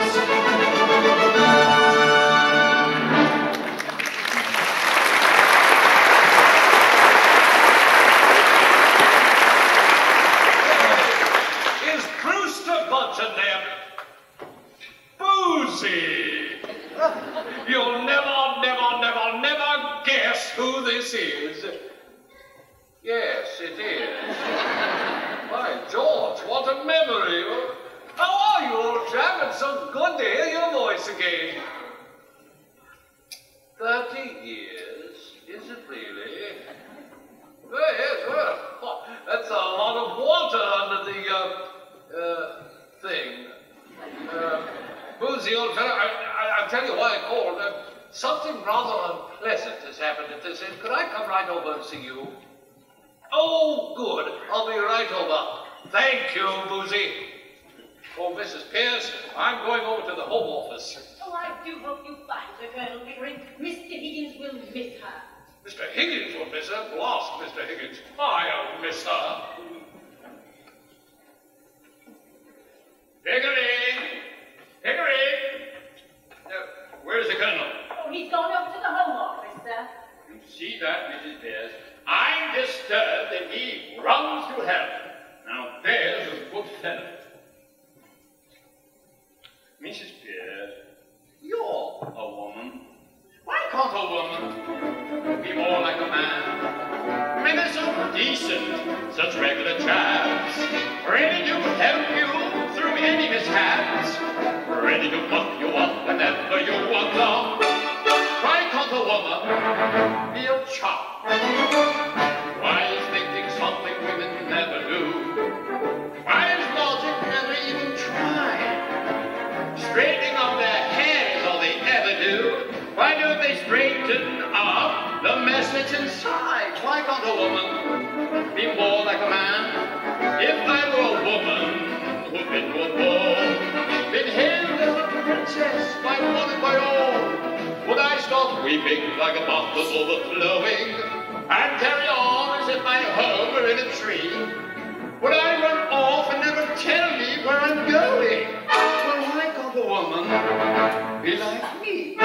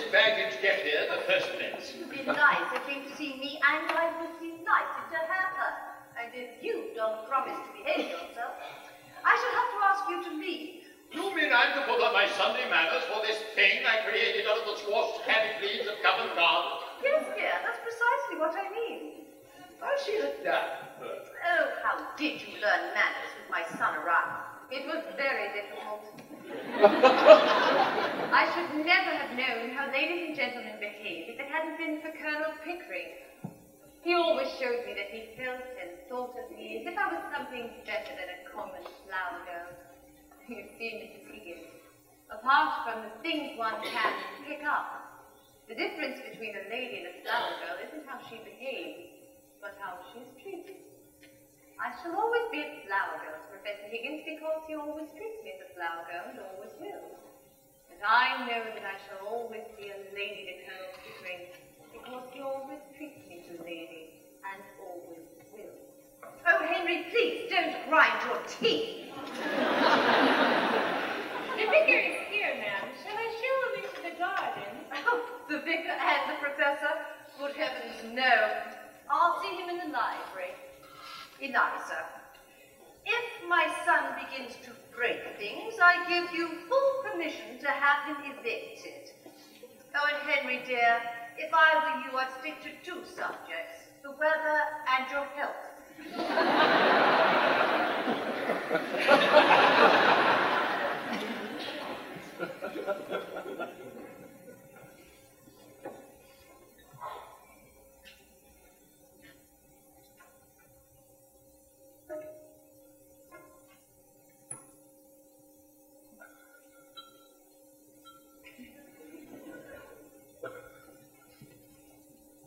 Well, Eliza, you've had a bit of your own back, as you call it.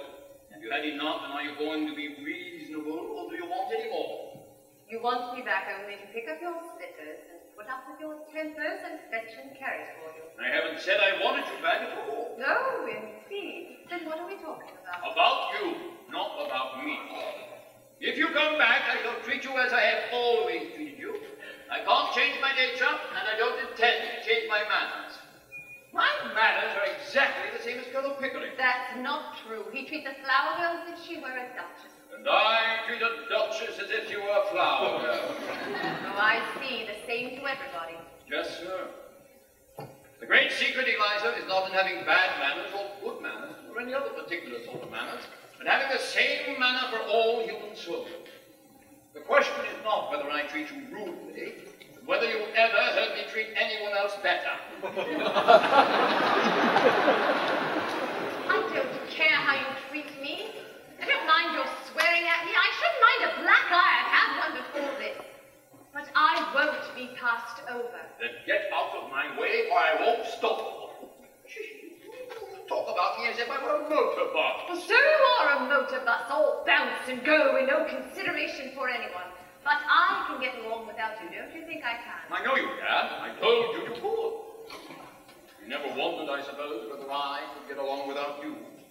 Oh, don't you try to get around me. You'll have to. And so I can without you or any soul on earth. But I shall miss you, Eliza. I've learned something from your idiotic notions. I confess that humbly and gratefully. Well, you have my voice on your gramophone. When you feel lonely without me, you can turn it on. It's got no feelings to hurt.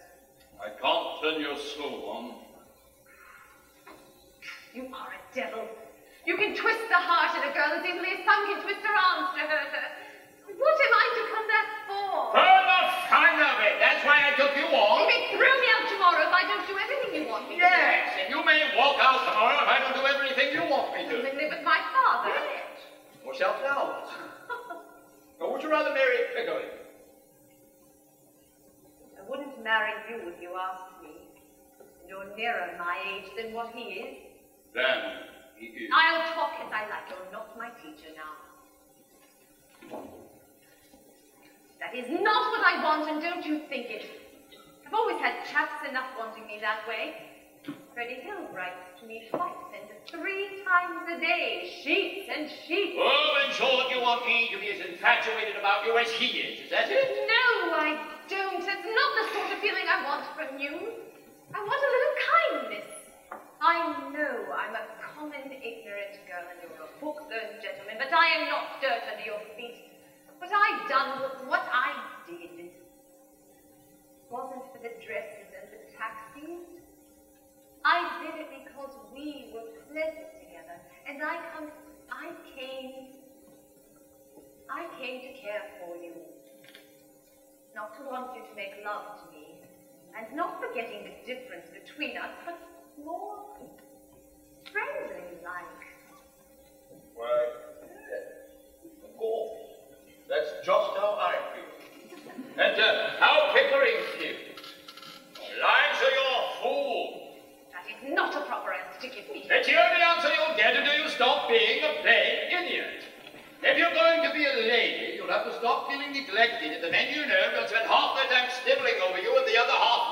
black eyes. You find me cold. I'm feeling selfish, don't you? Very well then. Be off with you to the sort of people you like.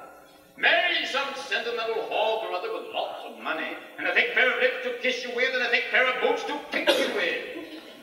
Can't appreciate what you've got, you better get what you can appreciate. I can't talk to you. You turn everything against me. I'm always in the wrong. But don't you be too sure you have me underfoot to be trampled on and talked down. I'll marry Freddie, I will, as soon as I'm able to support him. Freddie! That poor devil who couldn't get a job as an errand boy, even if he had the guts to try for it. Woman, do you not understand? I have made you a consort for a king. Freddie loves me. That makes him king enough for me. I don't want him to work. He wasn't brought up with as I was. I'll go and be a teacher. What will you teach in heaven's name? What you taught me, I'll teach phonetics.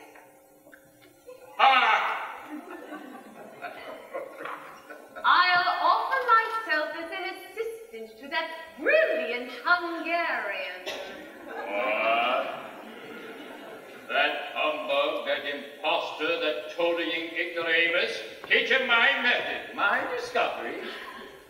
You get one step in that direction and I'll wring your neck, do you hear? Bring away, what do I care? I knew you'd strike me one day.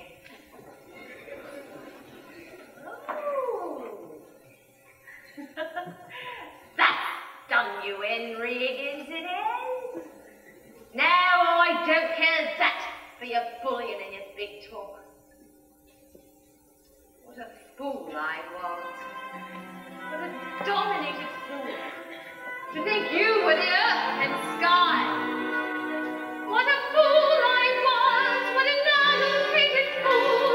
What a button-headed dolt was I. No, my reverberating friend, you are not the beginning and the end. You impudent hussy. There isn't an idea in your head or a word in your mouth that I haven't put there. There'll be spring every year without you. England still will be here without you. There'll be fruit on the tree and a shore by the sea. There'll be crumpets and tea without you. Art and music will thrive without you. Somehow Keats will survive without you. And there still will be rain on that plain down in Spain. Even that will remain without you. I can do without you. You, dear friend, you talk so well. You can go to Hartford, Hereford, and Hampshire. They will still rule the land without you. Windsor Castle will stand without you. And without much ado, we will all muddle through without you. Without your pulling it, the tide comes in. Without your twirling it, the earth can spin. Without your pushing them, the clouds roll by. If they can do without you, Ducky, so can I. I will not be alone without you. I can stand on my own without you.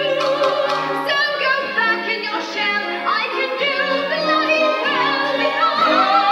George, I really did it. I did it. I did it. I said I'd make a woman, and indeed I did. I knew that I could do it. I knew it. I knew it. I said I'd make a woman and succeed. I did. Eliza, you're magnificent. 5 minutes ago, you were a millstone round my neck. Now you're a tower of strength, a consort battleship. I like you like this.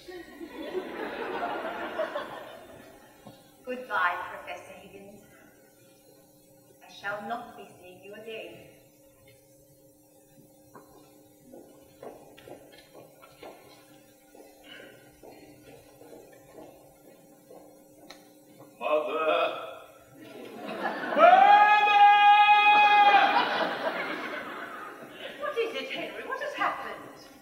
She's gone. Yes, dear, of course. What did you expect? What am I to do? Do without, I suppose. So I shall. If the Higgins oxygen burns up her middle lungs, let her seek some stuffing acid shoots her. She's an owl, sickened by a few days of my sun-drying. Very well, let her go. I can do without her. I can do without anybody. I have my own soul, my own spark of divine fire. Bravo, Eliza.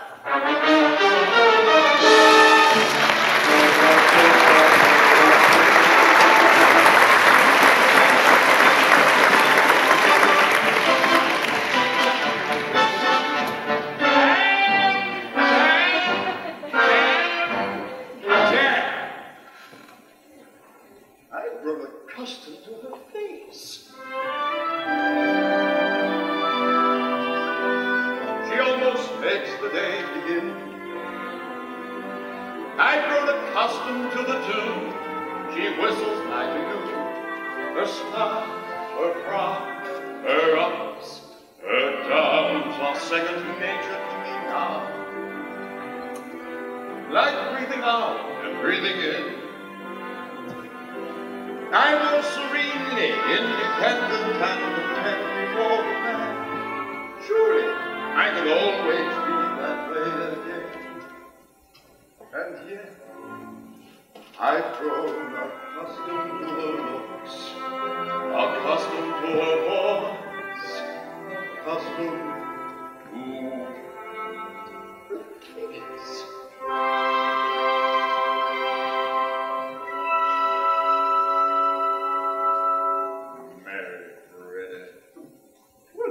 Infantile idea. What a heartless, wicked, brainless thing to do. She'll regret it. She'll regret it. It's doomed before they even take the vow. I can see how now Mrs. Freddy Eyes for here in the wretched little flat above the store. I can see her now, not a penny in the till, and a bill collector beating at the door. She'll try to get the things I order, and end up selling flowers instead, begging for her bread and water, while her husband has his breakfast in bed. In a year or so, when she's prematurely gray, and the blossom in her cheek has turned to chalk, she'll come home, and lo, he'll have up and run away, with a social climbing heiress from New York. Poor Eliza. How simply frightful. How humiliating. How delightful. How poignant it will be on that inevitable night when she hammers on my door in tears and rags, miserable and lonely, repentant and contrite. Will I let her in or hurl her to the wolves? Give her kindness for the treatment she deserves. Will I take her back or throw the baggage out? Well, I'm a most forgiving man. The sort of never could, ever would. Take a position and staunchly never budge. Well, just a most forgiving man. But I shall never take her back. If she were crawling on her knees, let her promise to atone, let her shiver, let her moan, let her slam the door, and let the hell cat free. Mary Freddy?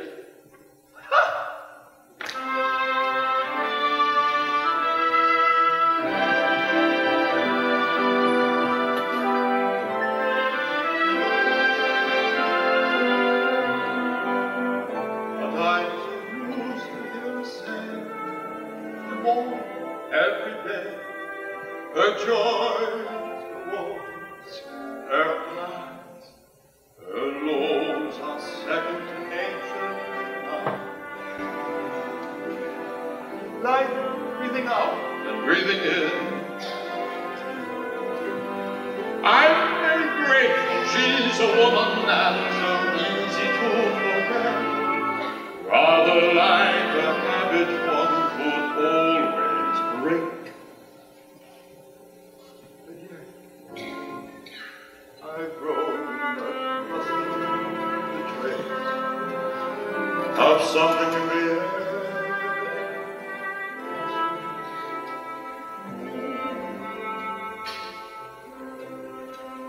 A face.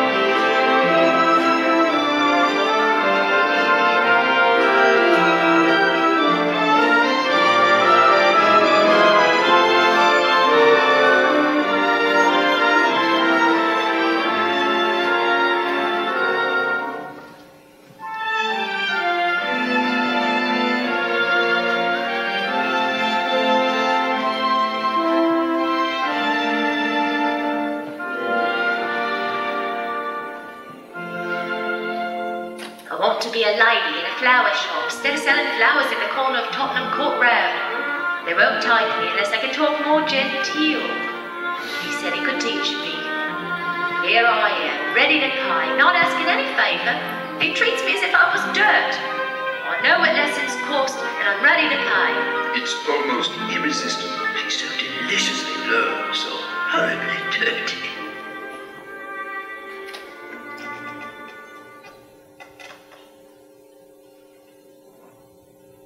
Wash my face and hands before I come, my dear. Liza?